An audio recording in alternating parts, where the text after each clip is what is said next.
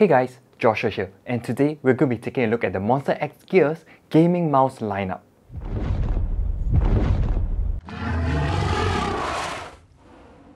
Currently, in the Monsterxgears lineup, like their keyboards, they have three different types: the Fenrir, Behemoth, and Baku.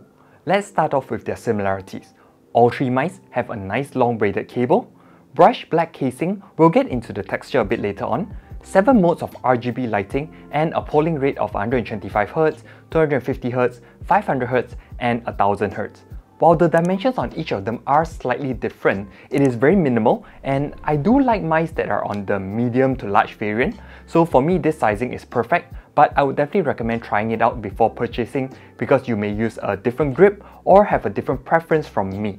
Personally, I use my mouse in the palm grip way and I have pretty long fingers, so that's why I like this sizing, and the width doesn't really matter much to me as long as my thumb can actually click on the side buttons easily.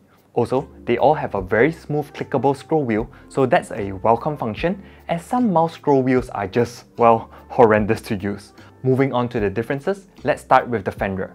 This would be the cheapest, coming in at 69 SGD, and the Fenrir has a PMW3325 optical sensor that can go up to a 5000 dpi resolution and weighs in at 172 grams. There are 3 customizable side buttons, with the middle one being a triple click button, while you would be able to change the DPI settings on the fly with the plus and minus buttons on the top of the mouse.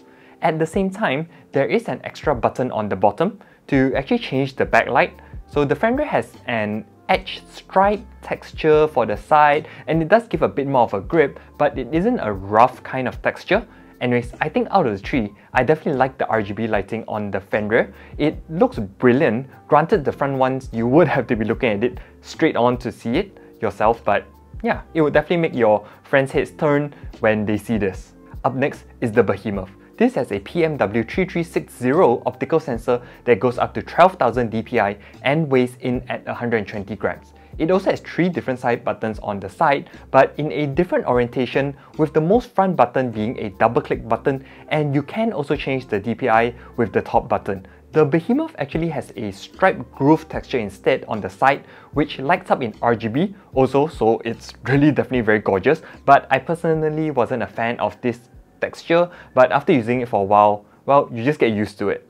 Last in the lineup is the Baku. This is their ultra lightweight mouse, which is all the rage these days, weighing in at 75 grams, and it has the same sensor as the Behemoth.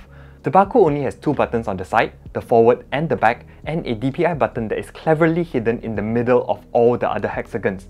If you're like me and have slight trypophobia, this may not be the mouse for you, but after the RGB lights up, it isn't as bad.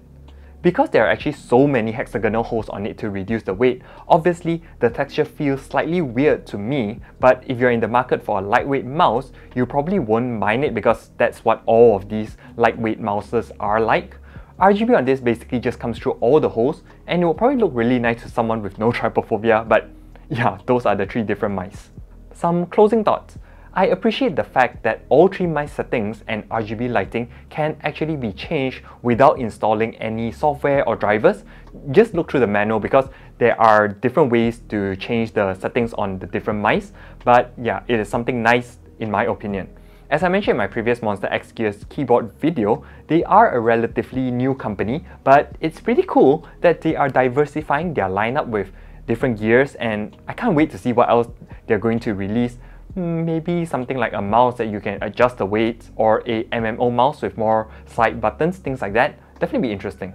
Anyways, that's been it for the video. Remember to like and subscribe for more tech and gaming videos. Hit the notification bell to get notified when new videos come up, and I'll catch you in the next one. Ciao!